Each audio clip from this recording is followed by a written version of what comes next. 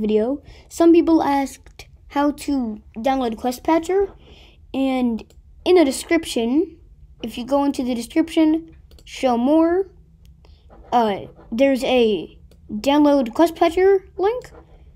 Go ahead, click that, and it's going to open up this page. Go scroll down over to whatever you're on. I don't know what it is for Linux, but if you're on Windows, there's this one. If you're on Mac, there's this one. I just downloaded this one. I don't know what Ubuntu is.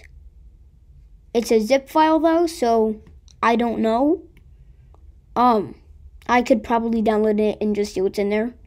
For the sake of this video, or just in my free time.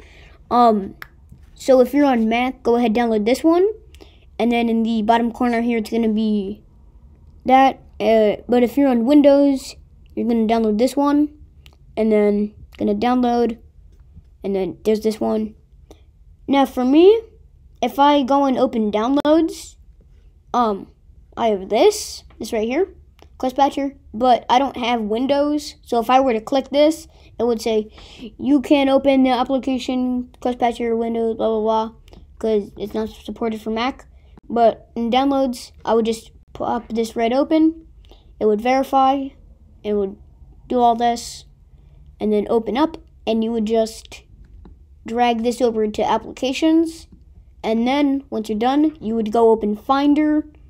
Go over to applications. And then find QuestPatcher. So that would just be Finder. And then over to applications, and then you would see QuestPatcher. Go ahead and open that. So then just opening it, you would be greeted by something like Quest not connected, but that's because my Quest is not connected to my computer right now. But yeah, that's pretty much it. I hope this helped, and see you guys in the next one. Peace out.